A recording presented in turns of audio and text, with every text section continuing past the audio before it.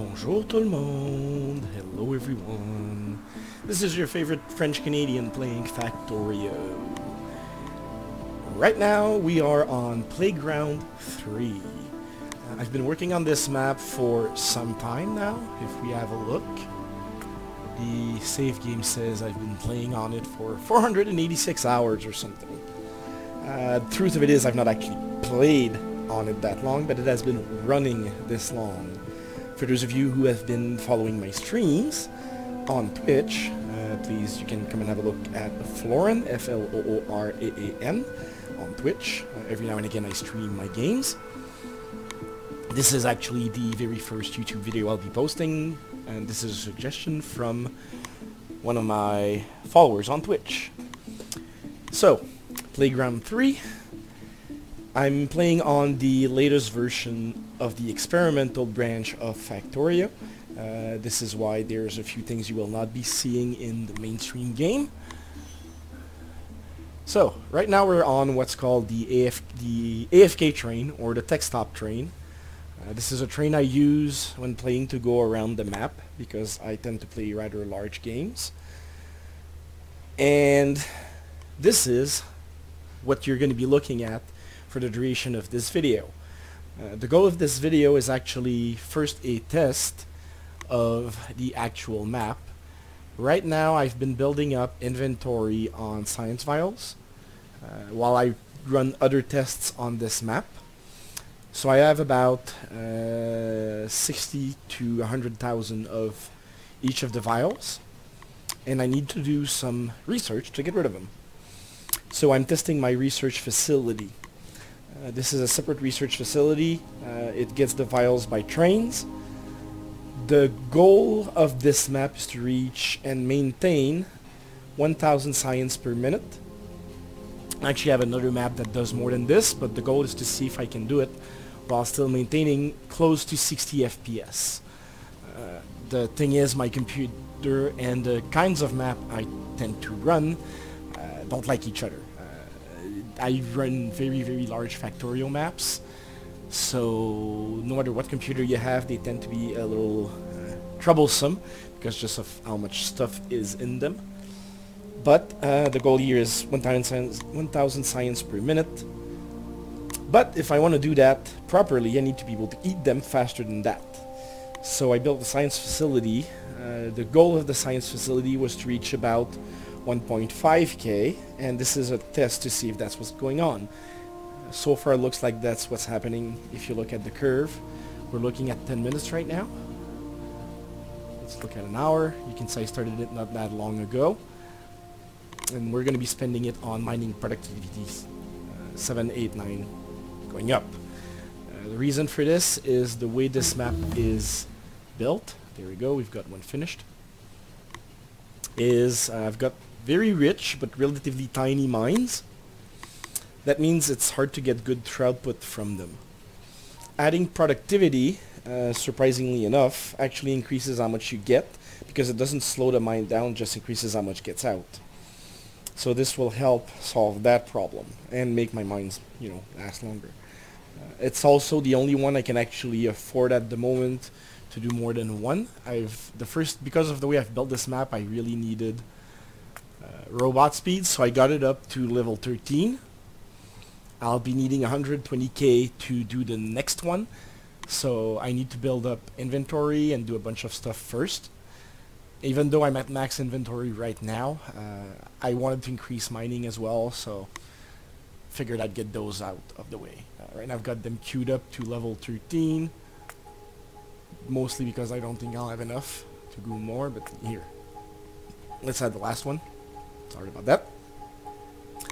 And yes, I do plan to post this unedited, as if it were live, so deal with this stuff. I'd excuse my French, but if I do, I have to then actually say something in French, because c'est quand même ma première langue, c'est ma langue maternelle. Deal with it. Now, this is a view of the whole map. The way I've built it, it is in different sections. Each little town basically is self-contained in that it does everything it needs to do to output vials from raw materials. I'm trying something on this map which is all local treatment, so basically each one of these is a little town.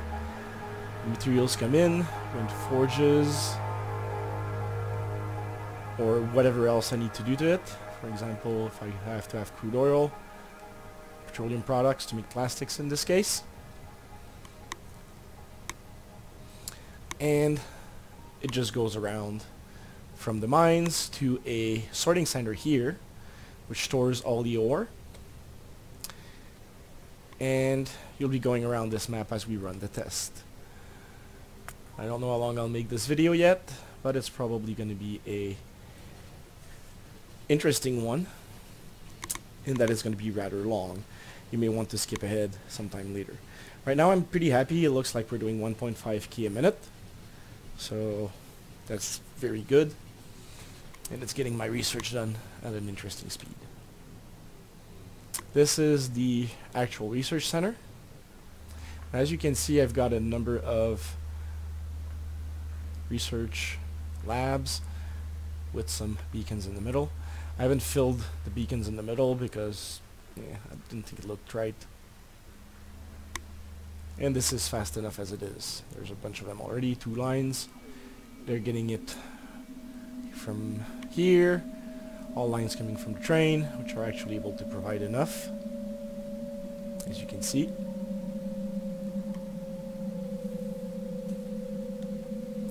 It's coming by train here. And all the different towns. This is Space Town. Here, let's give you a tour of Space Town. We start with the raw materials coming in by train. As you can see, there's a lot of copper. That's because we need a lot of copper for running Space Vial. Right now, nothing's running here because I've stopped vial production. I'm actually mostly out of the raw materials. Although I'm not getting an alert anymore, which is good. I'm letting that stock build back up because to make this map run properly, now that I've tested all the different towns, I'm going to need a lot more mines. I don't have enough mines right now.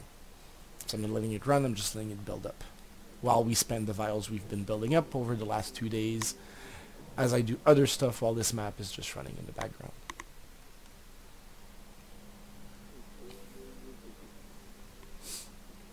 So, raw materials down here.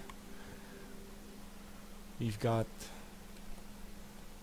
our electric furnaces built into what I call a forge, which is a big thing here. These ones are all doing iron and copper. If we go down here, we're doing steel on the 2 lanes, because this needs a lot of steel and a lot of plastic to make a lot of these little guys, which are lightweight structures, low density structures, which are needed to make the rockets. So all of these are making low density structures, get then sent via this belt here.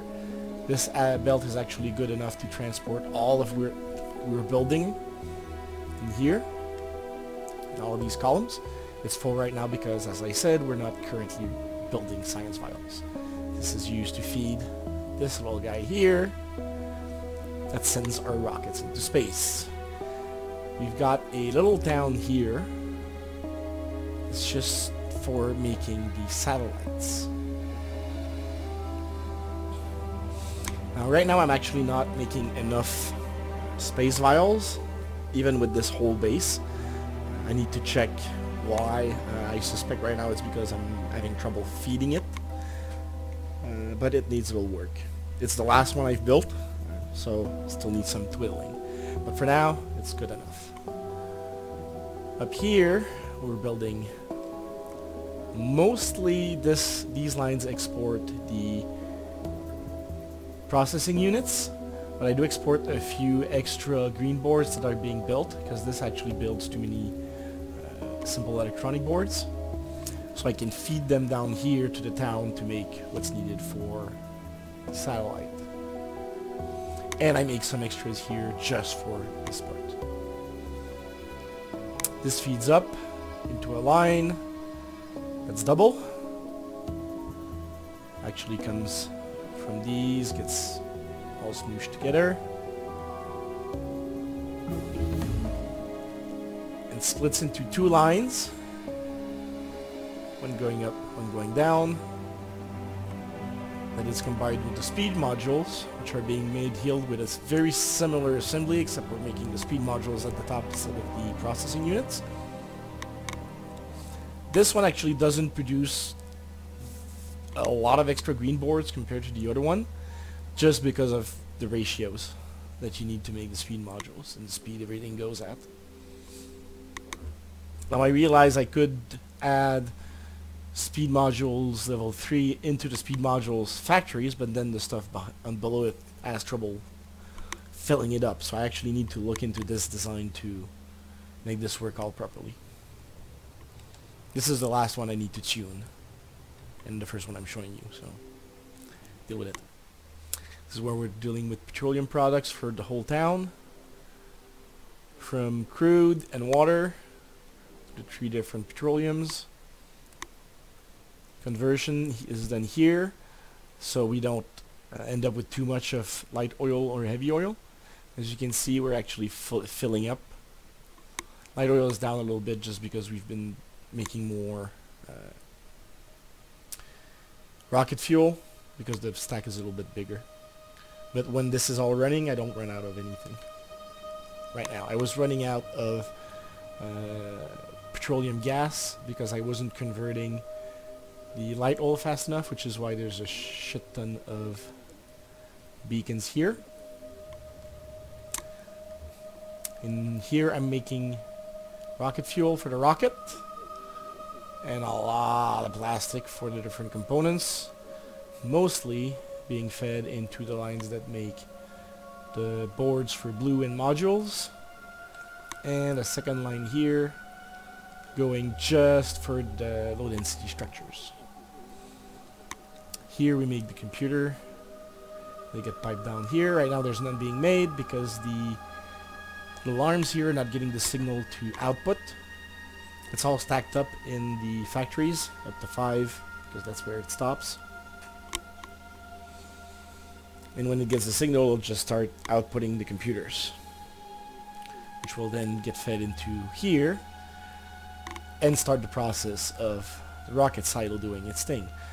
Right now it's out of the rocket control unit because I'm getting fed, which is how I stop production.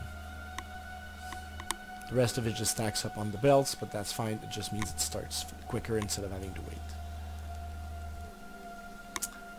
The vials then get output here on this line, going all the way down, this way, this way, this way, into drains that output them. The space train is set up so that it will consider itself full at the same level as all the other trains and not at the normal stacking of 2000. I've reduced how many slots are available in the cargo to do that, so I can use full inventory. This little gizmo is to make sure with the little thing here that we don't stack up too many in the boxes here, so that the train fills up nice and smooth. It's also why I'm using the slowest arms that are electric. They're still fast enough with the bunch of them I have here to load it into the train faster than the rocket slider is able to output them, so it works fine. Next, since we're next to it, let's have a look at a mine. This is one of my mines. The way the mines work, even though this one only does iron, is the same for all of the other mines. Products have to come in at the top of the balancer and are stopped or allowed through, in this case not allowed through, depending on the inventory of the central deposit. So if I'm getting, say, copper in other lines here, which I eventually will because there's a copper mine here. I need to actually add it to the slot, but I haven't yet. Same for maybe eventually this uranium, but I've got more than enough right now, so I don't need it. The train then goes from the mine. Each mine has a number of trains assigned to it, in this case 3. Train goes from here, goes on the main rail network, goes all the way around here like this, and comes down here, where it gets dumped into the deposit. I'm trying something sort of new here I haven't done before successfully. I've done it before, but it didn't work really well because I was literally using too many robots. It was a problem.